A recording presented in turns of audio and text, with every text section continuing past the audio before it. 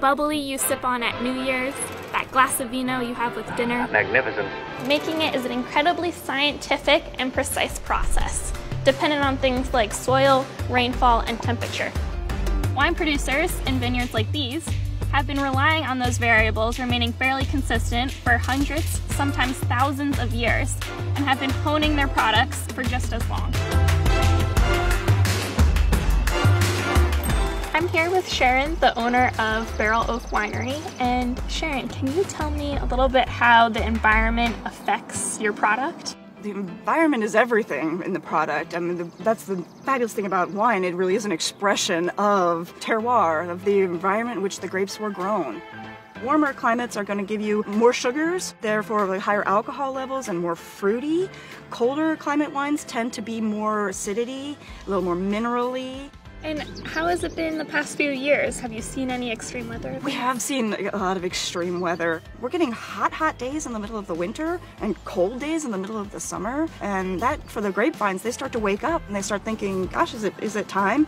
That's scary. If they do bud out, then we get cold again and you can have a serious frost event and that'll ruin a whole crop.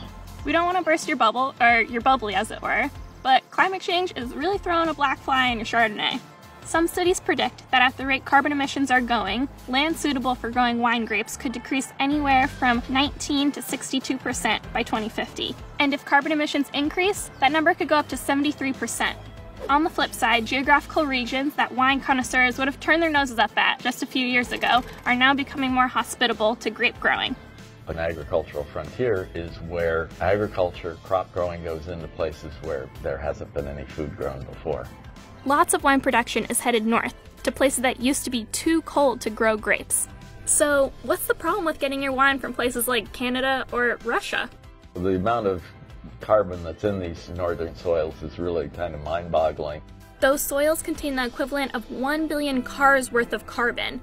So as the ground is plowed, all of that CO2 is released into our atmosphere, continuing the vicious cycle of climate change. Anyone need a drink after hearing that? Well, there's one thing you can do. You can drink sustainable wine. It's good. For official designation as sustainable, wineries have to demonstrate a commitment to things like water conservation, renewable energy, and earth-friendly pest management. And here's something worth toasting to. In a study of thousands of wines, those made with organic grapes rather than conventional methods got higher ratings from experts. Being so sensitive, wine grapes are an excellent indicator crop, providing insight into how climate change can affect other agriculture.